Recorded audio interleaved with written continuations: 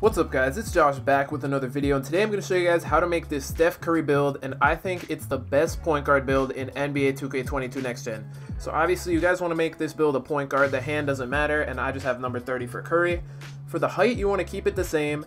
For the wingspan, you want to lower it all the way so you get a 96.3. For the weight, you don't want to put it to the lowest, but you want to put it as low as possible to where you still get 85 perimeter defense, because that's what you're going to need for gold clamps. So you just want to put the weight at 180, which is good because your speed is still high and you'll end up getting gold clamps. For the attributes, the first thing you guys want to do is put your driving layup to 85 so you can get the Steph Curry layup package on this build. Now going into the shooting, you guys want to max your three-pointer. You don't have to touch your mid-range just because an 81 mid-range is way more than enough to shoot consistently, and 32 shooting badges is also plenty of badges, and obviously a 96 three-pointer is amazing. For the free throw, you want to go ahead and max that at 99. Now going into the playmaking, you want to max your ball handle, max your speed with ball, and then for the pass accuracy, you want to put it to at least 85. I would put it to at least 85 just because from 84 to 85 you get from silver to gold bullet passer, but I put it to 87 because at 86 you get an extra playmaking badge, and at 87 you get gold needle threader, which is a pretty good badge to have. Now going into the defense, you guys want to max your perimeter defense so that way you can get gold clamps at 85. Then you want to put your steal to a 90 so you can get Hall of Fame interceptor, which is one of the best badges in the game. Then for your block, you guys want to put that to 57 just because that's when you get bronze chase down artist, and with this block rating you can also get intimidator. Then for the physicals, you guys want to max your speed, max your acceleration,